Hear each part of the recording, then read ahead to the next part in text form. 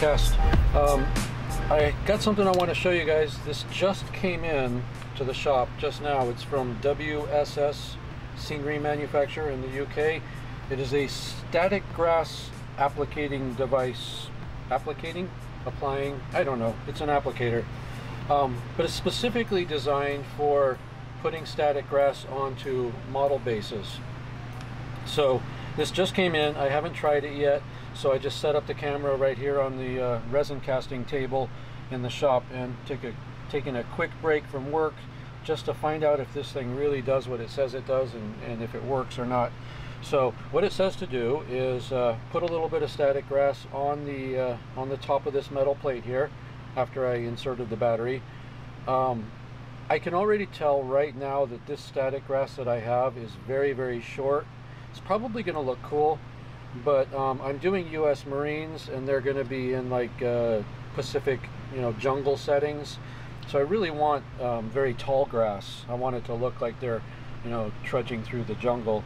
So I'm not sure I'm going to like the effect too much for these guys, but the effect still might be pretty cool. So anyways, it says to take the glue that they've included, which I'm sure is probably just a normal, white PVA, school glue. I'm going to just apply it randomly in a couple of different spots here. I don't think I want to cover the entire base because the entire base already has some green ground covering on it.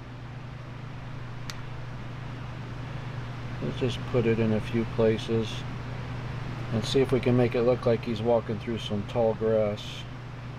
Okay, next, I should probably rinse that off, but I'm trying to get through this. Next thing it says to do is take the metal clip here and attach it to the base. I've seen pictures online where people are just holding it against the base like this, because that's kind of the only way to attach it. You can't really attach. I guess I could clip it on the edge here. Yeah, that might work, but no, I'll just, yeah, let's try that, why not? Okay, and then it says you basically just turn this on for a second or so, and the grass should jump up and grab the grab onto the base. Let's see. Wow! Shocked the hell out of me. I guess if you're touching the clip and touching that, you're going to get a shock. It's very, very low amperage, but I think it's like 15,000 volts. So I got a little of that just now. So it looks like some of the grass jumped up there, but probably not enough. Let's turn this back on and do that again. I can see it jumping up, and the pile down there seems to be getting a little smaller. Alright, let's see if you guys can see that, see if it focuses. That might be too close to focus. Try it a little more.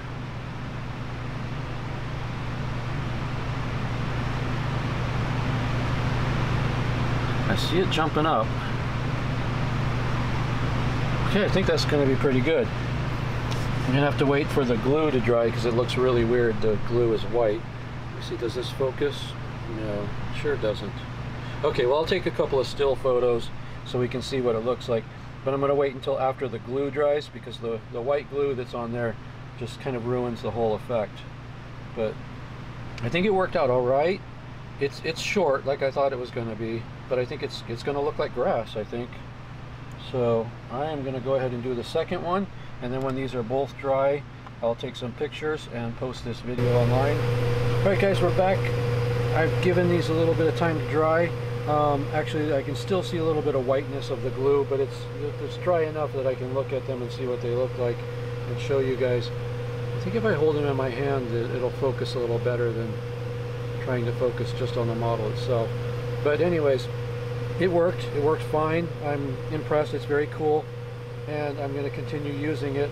However, I think I mentioned in the first segment of the video that these guys are going to be in island jungle situations, so I wanted really tall weeds, not just grass, and this looks good as grass, and I'm impressed with the way it came out, especially for the first time ever trying it. But I do want them to be trudging through the very tall waist-high weeds and things like that. This one here is kind of a combination. Hopefully you can see. Like I said, I'll put up some pictures as well. But this guy has the the static grass that I just applied, and it also has 2 bits of the 12 millimeter gamer's grass. And I like the look of the gamer's grass. However, if I wanted to cover the entire, surface of the base with gamer's grass, I'd go broke pretty quick, and that's why I started this little experiment. So this is 12 millimeter gamer's grass, and I've ordered some 12 millimeter static grass and also some 10 millimeter to mix it up a little bit. So I think between the 12 and the 10 millimeter that I just ordered, and then this stuff that I already have, which is probably in the range of like 2 or 3 millimeters, if I mix that all up and do different bits on different ones, I think it'll look really cool. So first impressions, this thing here works. It works well. It's very cool.